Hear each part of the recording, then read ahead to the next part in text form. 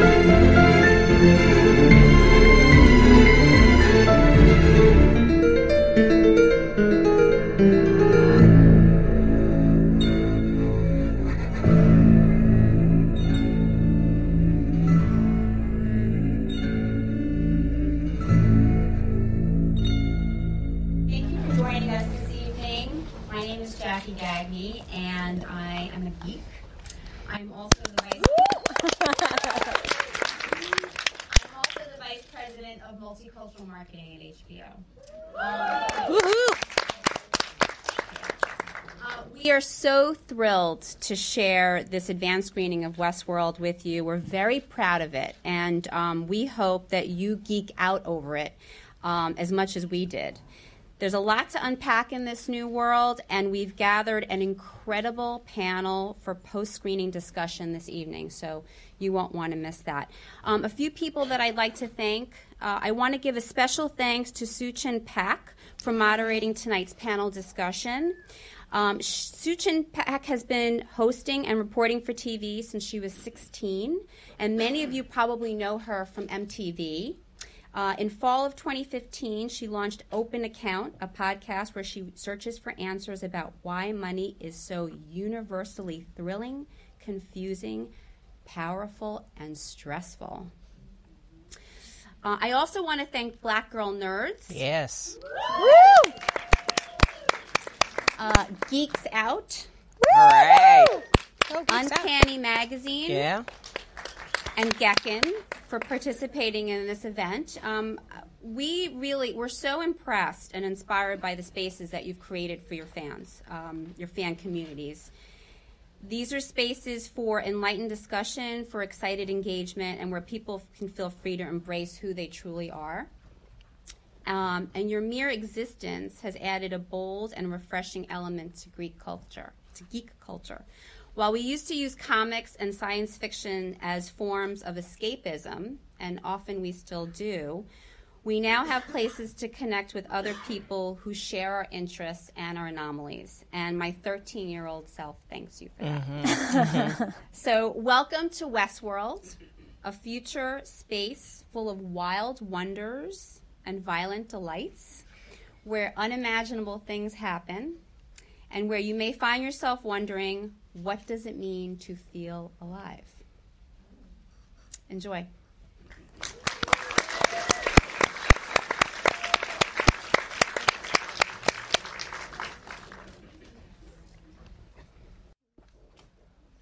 Hi, everyone. Well, that's one way to end an evening. Hell yeah. My heartbeat. I'm Sujin Pak. Thank you guys so much for joining us tonight. And I wanted to introduce all of our panelists here who are going to be answering some difficult and profound questions. We're going to solve the mysteries of the universe up here tonight. So, I want to first introduce Lisa Bolekaja. Did I Bolekaja. Bolekaja. Well, there it is. I was close. I was trying to get, sort of romantic with the silent J. She's a writer at Uncanny Magazine. She's also a screenwriter and a film critic. She co-hosts the popular Screenwriters Rant Room podcast. So welcome. Thank you so much for being here. In the middle, there's Amber Garza. She serves on the board of and writes for the LGBTQ nonprofit organization Geeks Out, which rallies, empowers, and promotes queer geeks. So, woo on that. Yes, we do. And Joelle Monique is the co-creator and writer of the webcomic Harshmallow, and she's also a podcaster with Black Girl Nerds. Yes. So, welcome, ladies. Thank you so much. I think I have to start off with just sort of initial reactions. Listen, we've all kind of gotten screeners, but it's a completely different experience when you're in a theater. Like, my heart is still sort of beating in my throat. So I just want to get briefly from you guys your first sort of initial reactions to watching this. Well, I'm glad that it's actually pretty brutal and dark. That's the kind of things that I like. On top of that, but I'm also thinking, my initial thought was, I know that my debauchery runs deep. And I'm not ashamed to say that. So part of me is thinking, like, if I went there, would I start to turn into the Man in Black? Like, how intense would it be for me? So there's a lot of things going on in there, but... How great is it, though, that there's, like, a space where you could do that, or you could just be wild and crazy without consequence? If there was an Idris 5000, I would not leave.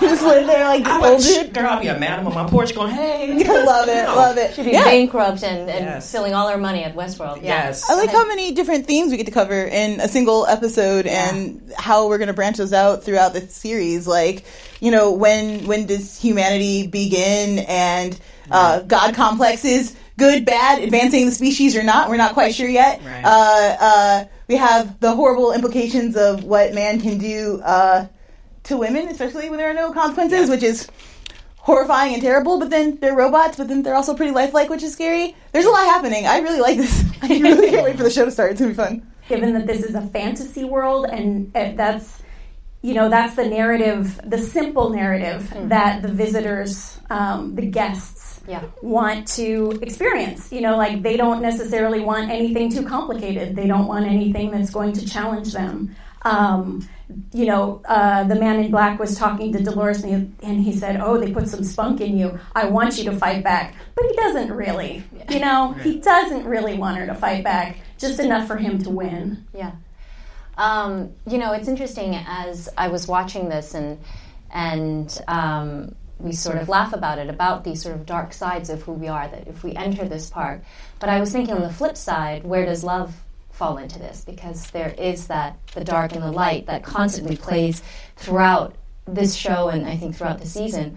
But where do you think love fits into the picture of this? Well, it's just sad, that people are going there to experience love. Like, that's what Bernard talks about, that's why the guests fall in love with the hosts. And that's just pathetic and really, really, what is that love? Like, is that what people want, is someone who's going to do exactly what they want to do and feed them the lines that they want to hear? Yes, no. Yes, I think so. That is exactly how I would like. No, I'm not. I mean, there's. It's really. I think that the performance of love actually makes it pretty sad. Yeah, there seems to be a love between the creators, not from the robots, but definitely to the creators, from the creators to the robots. They love their creations. They love the little intricacies. They love studying all these details, and I'm really fascinated by how deep does that love go. Like, what did old dude whisper to Robot as he's like walking into cold storage and he's like tearing up, and I'm like, this is a really father-son or like mentor-mentee kind of moment happening that we're not fully a part of, and I found that really interesting. So I'm interested to see how much further that goes. There was a small moment towards the end where the Man in Black, when he sees Dolores, remember he goes up to her after the beginning part where he like rapes her and all those terrible things. But towards the end, where he walks up to her and says, "Hey, Dolores, this time I got things to do," and you can tell he's been going there, I think he says, for like 30 years. Mm-hmm. So I got like maybe a little subtext of maybe when he first started going there might have been something he had with Dolores. Oh, but now definitely. But now it's like it's been perverted into something totally different. So there's like these weird, twisted things. I don't know so much that they really love these things because they still see them as things, I think. And well, I think he fell in love with her, and he saw behind the curtain, and he saw that the love that she was giving him was bullshit. Like it was performance. Mm-hmm. Like, and that kind of aggressive male anger over being tricked, especially by a woman. Right. It looks like that's what's and especially out. If they're changing the programs every so often, like he might have been used to one thing and then he comes back and she's like a little spunky or like. By the way, we have no idea what happens. As you can see, the rest these are just wild guesses. So we had talked very briefly. I don't know if you were in the room just even before we walked in here about an article had come out about the series. And how the writer had said that the robots become more human while the human become less so.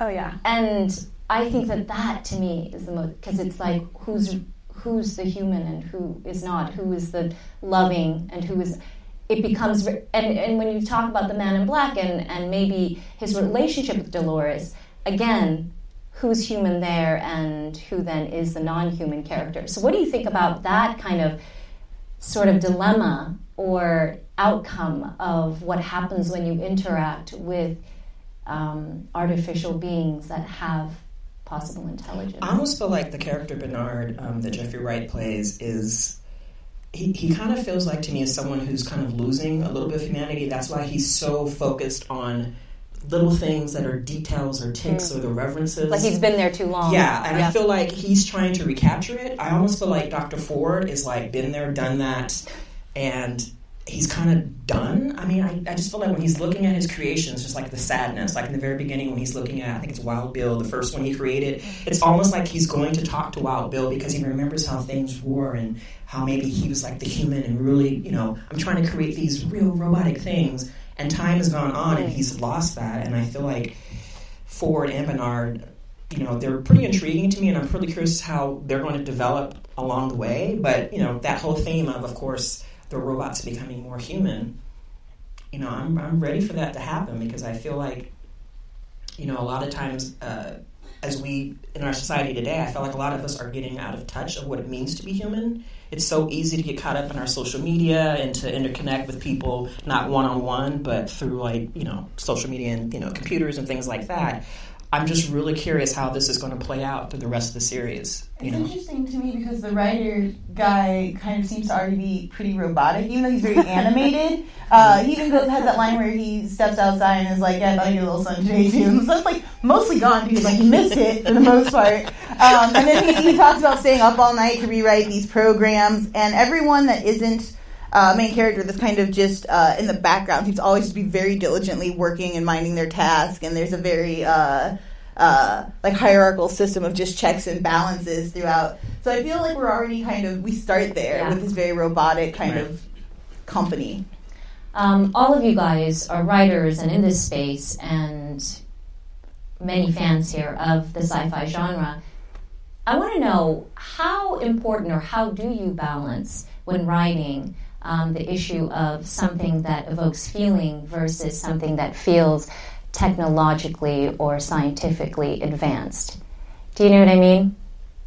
I think so. I know. I don't know what you mean. Well, meaning that, for someone who isn't necessarily a sci-fi fan myself, and I sort of had to look up a lot of these themes that were here and where artificial intelligence is going and what is the recent sort of findings of that, and watching this, it's almost like, for me at least, it doesn't matter. I don't have to, unravel the science of it because it feels just like a romantic Western or a fucked up version of a romantic West, so in writing that, I think I thought that to be quite interesting because this audience is quite aware and questioning and constantly in this conversation of like, where is technology? How realistic can this be? Where do the glitches, so to speak, happen in the script? And then where do you or do you not sacrifice that for the feeling and the intent of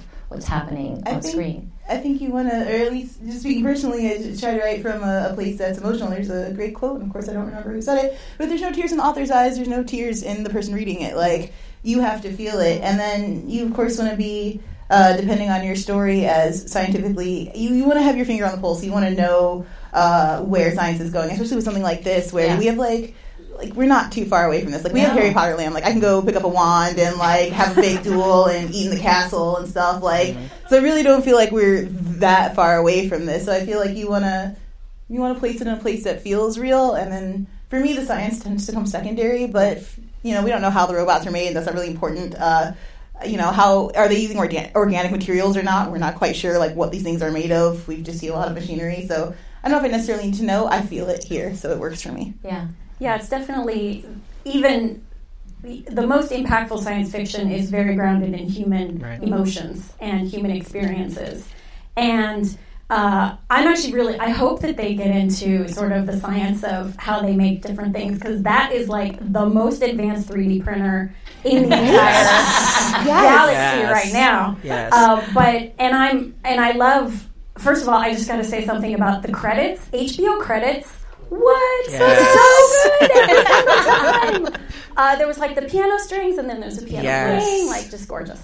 But in terms of what, I love that quote about, you know, having tears in your eyes and making the reader cry, because, you know, that is how it's when you're doing that, you're being authentic. You know, like you're getting to the places that are painful and uncomfortable.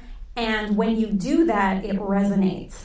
If you're not doing that, readers are savvy, and they know, and they are turned off. Bad science. Right. Yeah. One of the things I do I'm a slush reader for Apex magazine, so I'm constantly reading a lot of science fiction and things that are coming through. And one of the things I have to say to especially those who are writers who are writing science fiction, whether it's short stories or screenplays, you need to have a certain specificity and a certain humanity and a realness to it that'll make it pop. Because the worst science fiction is when it's all about the technology and all the technobabble and all the, you know, the shiny toys that we have in space and things like that. But the stories that really resonate are those human stories that touch you. For example, I'm really curious about the character Maeve in the thing, and Clementine, and a lot of those secondary characters that you see in the background where they're like doing things, and I'm looking at them and I want to know what's that story, what's that narrative, that's something specific to them that's emotionally touching to me. And there's a couple of scenes in the show where I'm like, I want to see what happens with that character because I'm having an emotional connection to them. I'm engaged with them. And there's times where, I'm trying to think one of the scenes where the little boy goes up to Dolores and says, "You're one of them, aren't you?"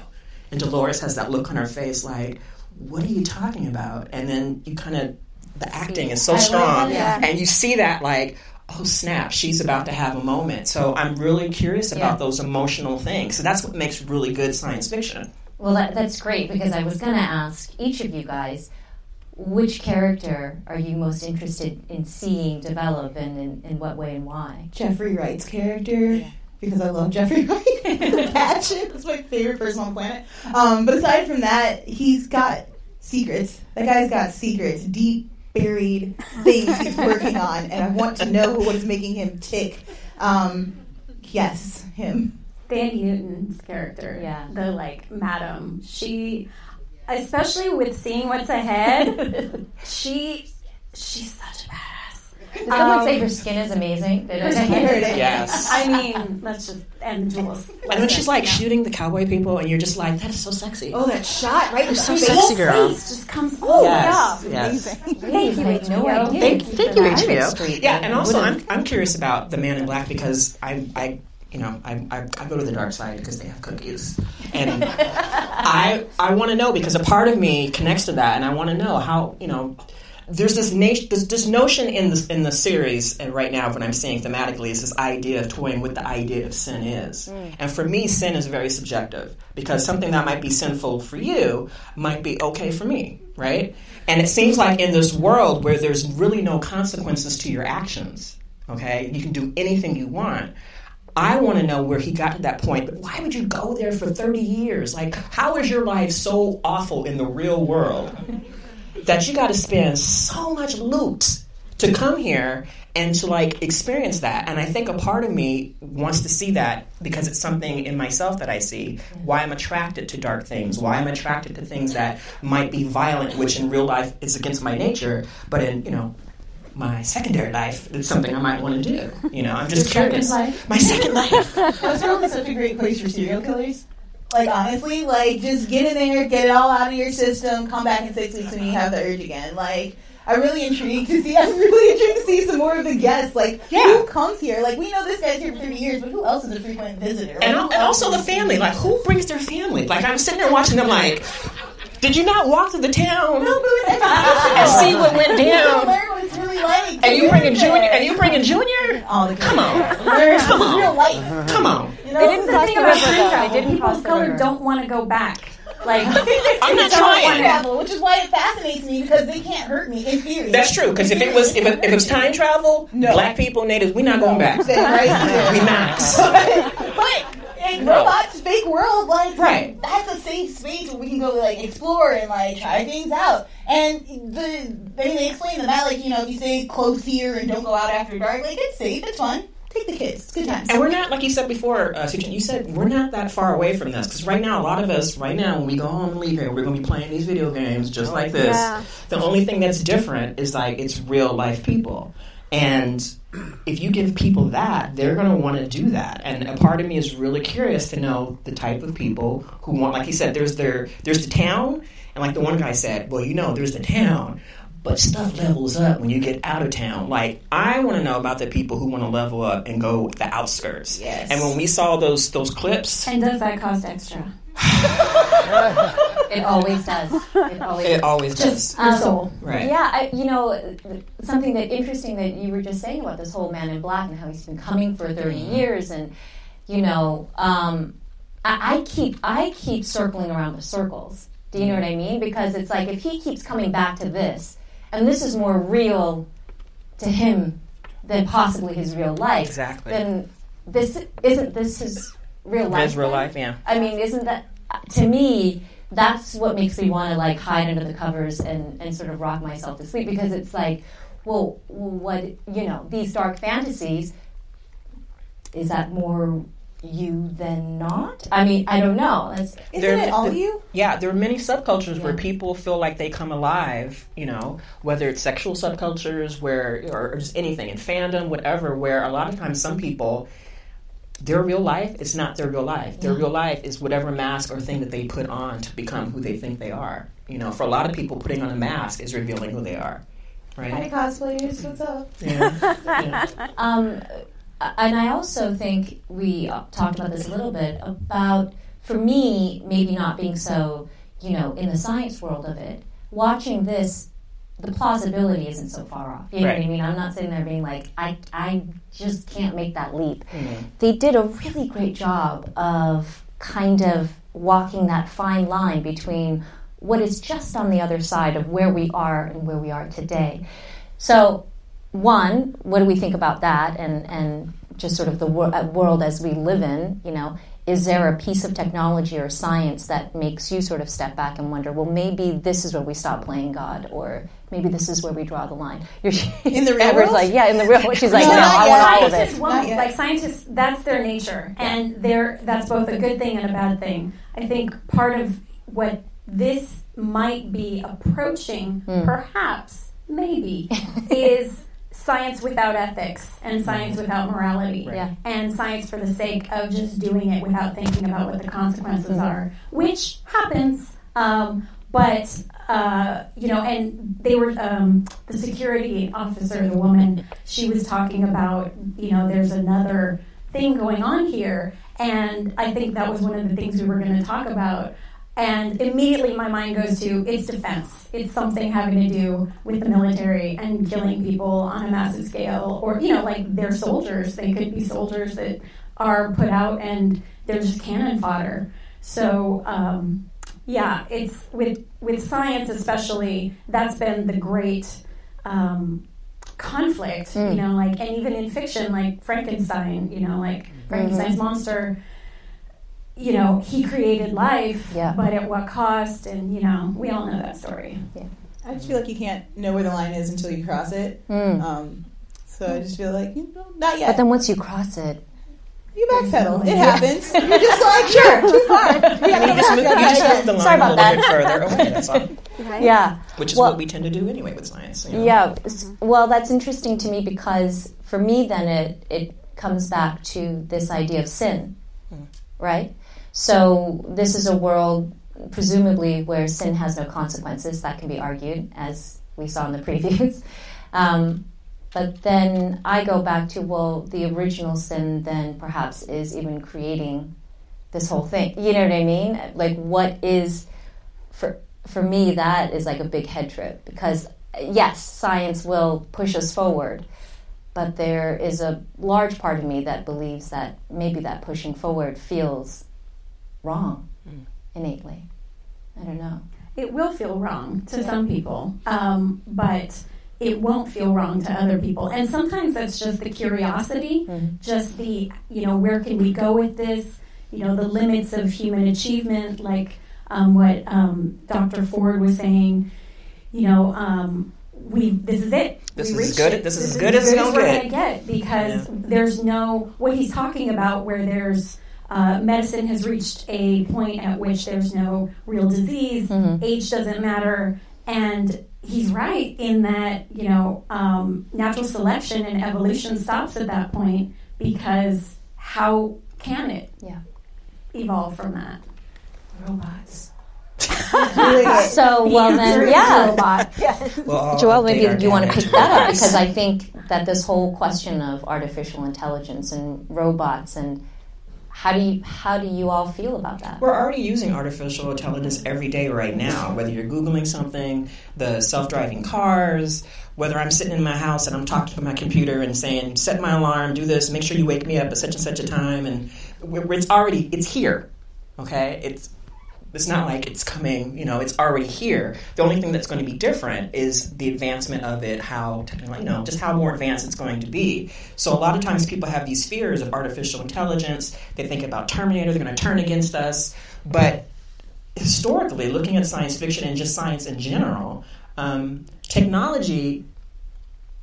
This is my personal opinion. I'm just putting this out there. You can tweet at me later if you want to. You but follow her on Twitter. She's great. I always feel like it's not technology. It's always man. That's always the problem.